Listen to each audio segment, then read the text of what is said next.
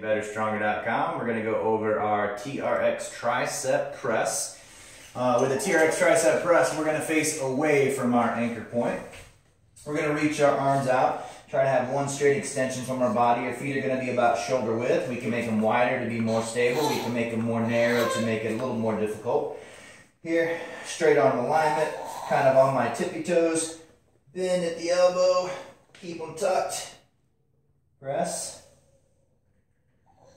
To make it harder, we walk in more. To make it easier, we walk up closer to standing.